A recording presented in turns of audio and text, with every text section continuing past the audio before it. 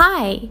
This video was made by Saman Hosseini and narrated by Nilufar Eskandari from Hyper Lyceum team. In this tutorial, I'm going to explain how to mesh and partition complex geometries in Abacus. Meshing has a direct impact on the accuracy of simulation solutions.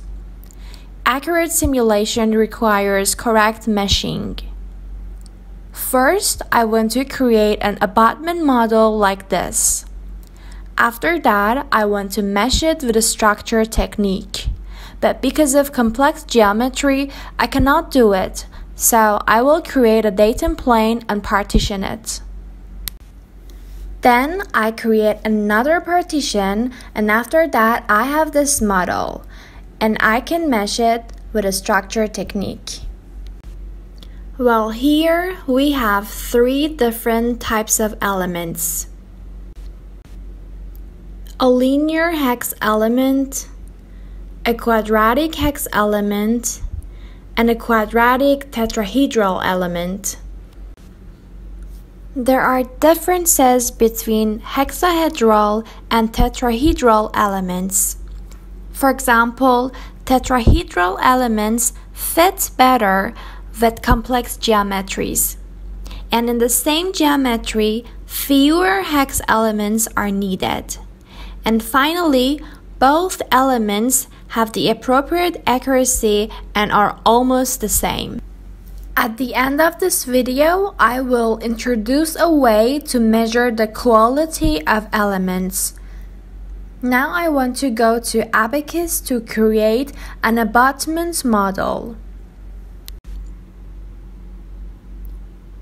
3D model, deformable, shape is solid, and type is revolution. Now we are putting the points arbitrary, and after that we will fix the size of each line. This length is 1.5.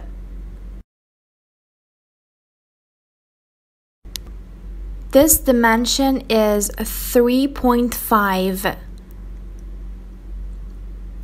0.7, 2 millimeter, and the last one is 15.5.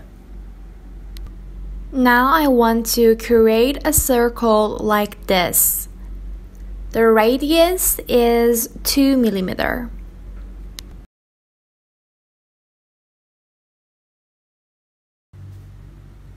To put more constraints, I set the value of 0.7 millimeters here.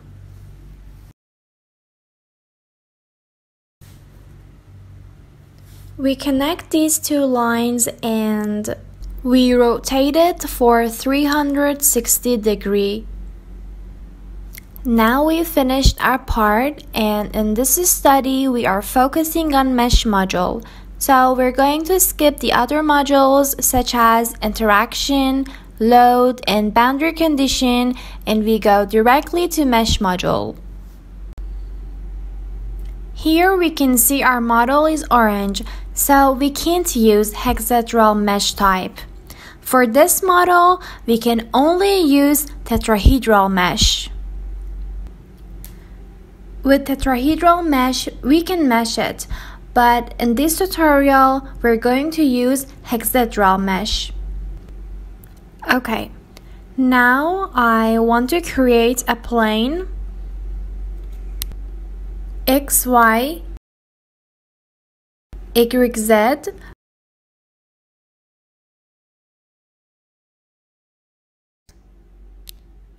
okay, now I want to use this tool. I select partition cell, use datum plane. Now I want to use it. Okay. Alright. We are selecting this point, and this point to make this partition. Partition cell, define cutting plane. I want to do the same thing here. We should do the same for this area. This is the part as being partitioned. We are doing the partitioning because it is necessary to have fine element size. Okay, I chose these 4 pieces.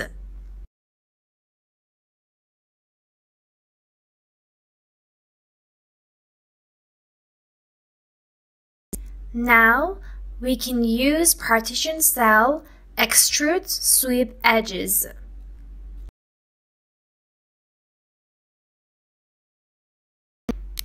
And select this edge, and this edge. Okay, now we chose extrude along direction. We can select direction on an axis. I want to select this line. You know that this direction is wrong for our model, so we can change it. Create a partition? Yes. When the part is green, it means that the number of elements will be the same for all edges. I will explain it in the next video. Okay, select. I choose seed size 0.2 and mesh it. Now you see that the element size is okay. Well, now I want to go and check the quality of elements with the aspect ratio tool. For this purpose, the aspect ratio number must be lower than 10.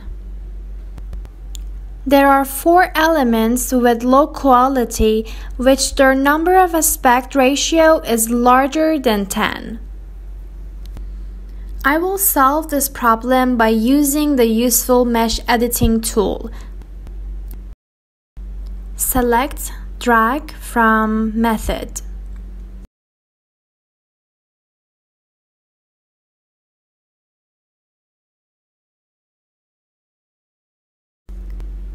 We are selecting this point to drag it. We are selecting this point to make this refine. Well, now the reforms have been made. The elements are modified. It means that the aspect ratio is lower than 10. As you can see, the elements are very fine and we can use it for complex geometries. There are many things about meshing and geometry correction that I want to tell you in the next videos. As you can see, in addition to partitioning techniques that help improve mesh, using tools like Edit Mesh can significantly help improve mesh quality. Well, in this video, meshing was done based on the structure method. Thank you for watching this video and don't forget to subscribe our YouTube channel and Facebook page. This video was made by Saman Hosseini. To find his contact information and his updated resume, please visit our website hyperlyceum.com. Saman is an expert in Abacus, 3Matics, Mimics, SolidWorks, CATIA, and a few other engineering software. To plan online sessions and discuss industrial and academic projects, please use the provided email under Saman's contacts. The cost of the projects vary depending on the complexity of the work and can be discussed in advance. We look forward to working with you.